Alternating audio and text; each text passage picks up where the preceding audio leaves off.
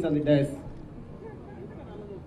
Nagarjuna University, Sri Rajendra Prasad garu also జరుగుతోంది. ఇట్లాంటి progressive policies ద్వారా వేర్ ట్రైన్ రిసోర్సెస్ కి సంబంధించి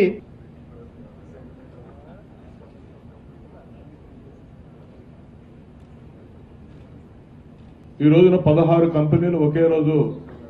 ప్రారంభోత్సవం చేసుకోవడం అంటే చాలా గొప్ప కార్యక్రమం. ఆనాడు చంద్రబాబు నాయుడు గారి నాయకత్వంలో ఉమ్మడి ఆంధ్రప్రదేశ్ రాష్ట్రంలో హైటెక్ సిటీ నిర్మాణం జరిగి దేశ విదేశాల నుంచి అనేక కంపెనీలు సాఫ్ట్వేర్ రంగంలో వచ్చి హైదరాబాద్లో స్థిరపడి ఈనాటికి కూడా దేశ విదేశాల్లో లక్షలాది మంది ఆంధ్రులకి ఒక మంచి భవిష్యత్తు ప్రసాదించబడిందనేది వాస్తవం. ఈ రోజున నూతనంగా ఏర్పడినటువంటి ఆంధ్రప్రదేశ్ రాష్ట్రంలో మరి ఎక్కడికి వచ్చి స్థిరపడటానికి ఈ వ్యాపార రంగంలో మరి వ్యాపారం మొదలు పెట్టడానికి అనేక అనుమానాలు ఉన్నటువంటి పరిస్థితుల్లో వారి యొక్క అనుమానాలన్నీ కూడా పటాపంచలు చేసి తీర్చి వారికి ఒక భరోసాని కల్పించి ఇక్కడ మేమున్నాం, మీకు అన్ని వసతులు అన్ని రకాల సౌకర్యాలు కలిగిస్తామని చెప్పి ఒక ధైర్యాన్ని ఇచ్చి మరి ఇంత గొప్ప స్థాయిలో ఈ రోజున ఈ టెక్నాలజీ రంగం స్థిరపడటానికి సహకరించి తీసుకొచ్చినటువంటి నారా లోకేష్ గారిని అందరూ కూడా అభినందించాల్సిన అవసరం ఉంది. ఈరోజు ఉమ్మడి ఆంధ్రప్రదేశ్ రాష్ట్రంలో మన రాష్ట్రంలో ఉన్నటువంటి యువతలో ఉన్నటువంటి జిజ్ఞాసని వారి యొక్క గొప్పతనాన్ని గుర్తించి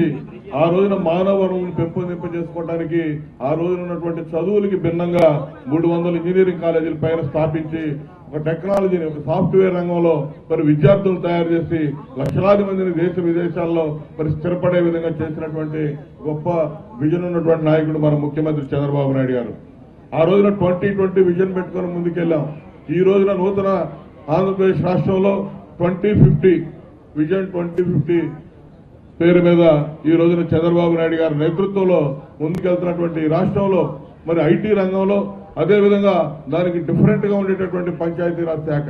ఈ 2 శాఖలు కూడా సారథ్యం వహిస్తున్నటువంటి నారా లోకేష్ గారు కొత్త విధానాలతో పరిపాలన కూడా మరి టెక్నాలజీకి జోడించి ఈ రోజున శరవేగంగా ముందుకు తీసుకెళ్తున్నటువంటి పరిస్థితులు అందరూ గమనిస్తా ఉన్నారు. ఇదే విధానంలో వారి నాయకత్వంలో ఐటీ రంగం కానీ పంచాయతీరాజ్ డిపార్ట్మెంట్ కానీ ఖచ్చితంగా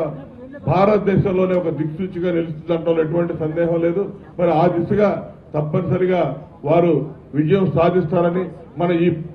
రాష్ట్ర యొక్క పేరు ప్రతిష్టల్ని ప్రపంచవ్యాప్తంగా త్వరలోనే చూపించేదానికోసం ఖచ్చితంగా ఈ టెక్నాలజీ రంగం యొక్క అభివృద్ధి ఎంతగానో తోడ్పడిందని నేను పూర్తిగా భావిస్తూ ఈ రోజున ఆర్టీజీ రూపకల్పన చేసిన, ఐఓటీ రూపకల్పన చేసిన ఈ సాఫ్ట్వేర్ రంగంలో అనేక పరిపాలనలో